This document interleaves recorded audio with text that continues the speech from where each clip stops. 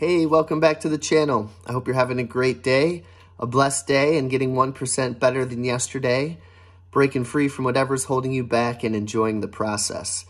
I'm doing the same. We can be free right now. We can be in nirvana right now, right where we are, as long as we don't object to it. I love that idea. And today I wanted to talk about how to stop living paycheck to paycheck, which is definitely going to set you free. I also wanted to talk about 9 ways to spend time with your kids for free or for cheap that we like to do, and also a quick happiness tip that I've been loving lately. Before I get into that, I did get right out there in Instacart this morning. I was hoping to get more. I made $39.80, so close to 40, which I'm trying to talk myself into is okay.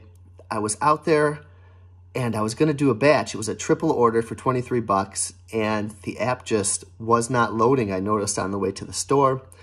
I actually sat there for like 20 minutes, wasn't going. Finally came up, went into the store, and it was freezing.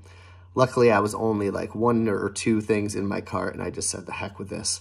So I went home, contacted the support, and they were nice and said it was like a global issue. It does happen from time to time. I still got paid for the order minus tip, which got me to 40 for the day, and I just said the heck with it for today. I've got other things to do. I'll let the app chill out for a minute. So I'm at 235. I want to get to 300 by tomorrow. I might have to have some lawn mowing money get me there, even if I can make 50 or 40 tomorrow. That will get me close to 300, this being a short week. I also tried to do a gratitude journal short today. It's still waiting or uploading. Who knows if it will go through.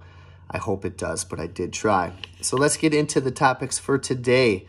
How to stop living paycheck to paycheck. And this is something that if you're feeling, it's not good. And if you don't feel it, it's a great feeling. So let's try to get there. I was there and now I'm not. So let's talk a little bit about this. Before you start any of this, track your spending, because without it, none of these 4 steps are really going to be possible. Track your spending. I didn't even know about tracking your spending. I barely knew about a budget that I didn't use. Tracking your spending is so eye-opening. It's just like reviewing your day. You review your day, you know what to improve upon. You track your spending, you know where you can make cuts and what is not necessary.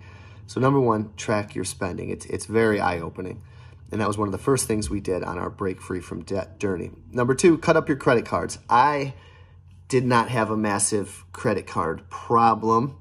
I used all cash. I was just a waiter with no financial knowledge. I got paid in cash, and I paid in cash. You know, my wife, though, credit cards were a bit of an issue. And there was a lot of debt racked up on those cards. And I was always wondering how there was no money left to be saved, and we really didn't figure that out until our meeting. That can break up marriages. It did not to ours. It made ours stronger. And I was very calm. When that came to light, I was a little upset and a little shocked, but I was like, damn. But I felt like I had the key to life. I had some knowledge, some great power that had just awoken in me, that I knew we'd be okay. I knew we could turn this around. And, you know, she was in tears, and we cut up the credit cards, took no more loans, and took on no more debt. And from that moment on until now, credit cards have not been a part of our life. Number 2, start saving today for an emergency fund. Try for 50 bucks every paycheck. Try for 100. Because that will smooth out your finances a little bit. If emergency comes up, hopefully you can pay for it with that. If you can't find that $50, if you can't find that $100, this is where tracking your spending comes in. Cut all discretionary spending.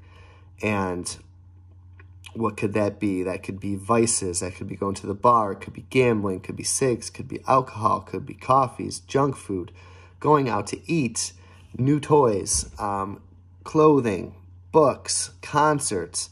Take that money and put it into your savings. Cut, and cut some more until you can get that emergency fund built and start paying off your debt. And the way you're going to pay off your debt is going to be a debt snowball.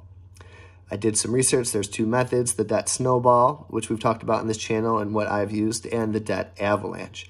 The debt avalanche is technically the financial wiser way because you're paying off the highest interest rate first.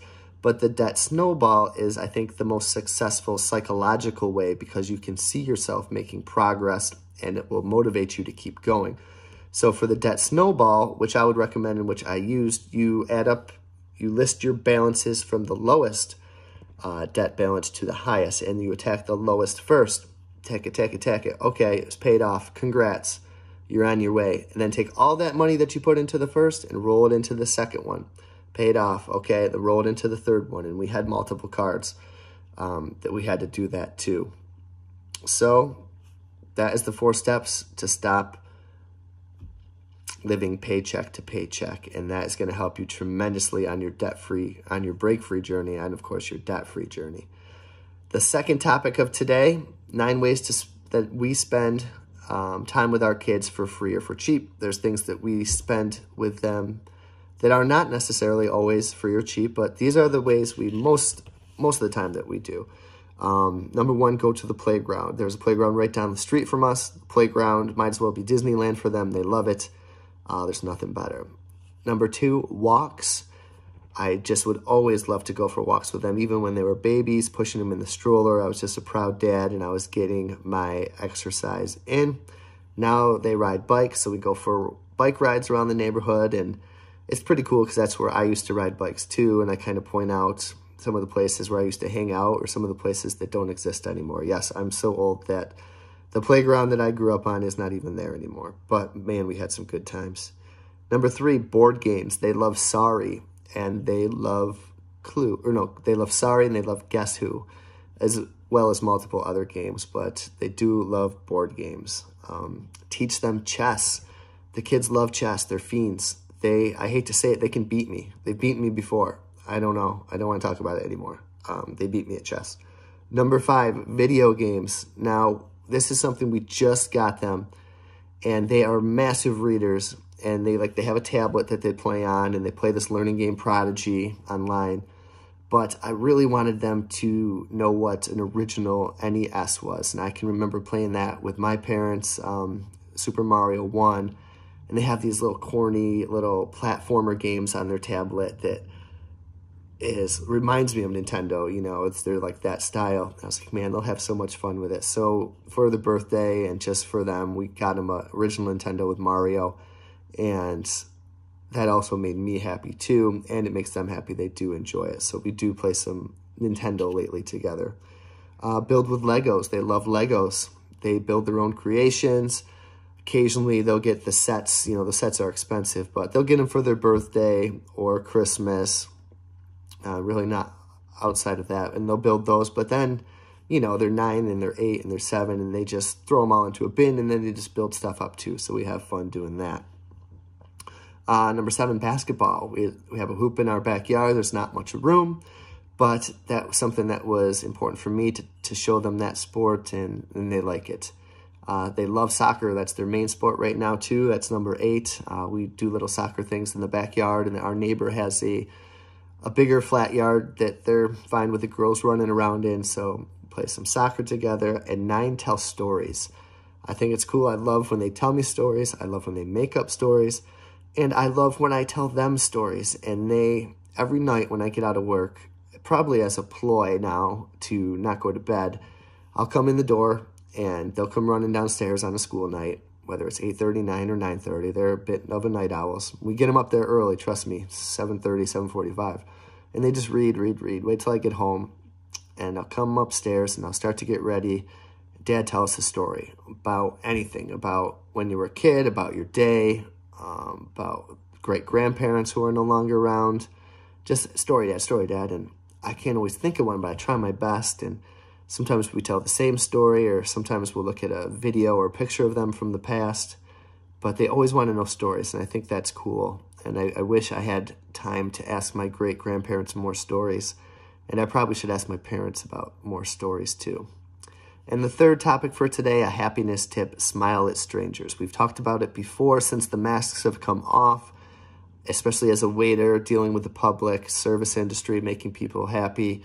I like to smile. I like to smile at them, make a connection with them. But not only that, but strangers in a store, smile at strangers, maybe the person walking past you on the sidewalk, the person in the grocery store, which I am often in Instacarting. How often do we blow past people with a straight face or a scowling face or a frown face or a blank face? You know, I like to give them a little smile, genuinely look them in the eye, and, you know, that's nice. It makes me feel good. Hopefully it makes them feel good. So that's today's topics on the break-free journey. I'm excited for work tonight. I'm also excited. This is a short week, and I have some friend time coming up this weekend. I can't wait to talk to you guys on the next video. Let me know how you're doing in the comments. I'd love to hear from you, and I will be talking to you soon. Break free.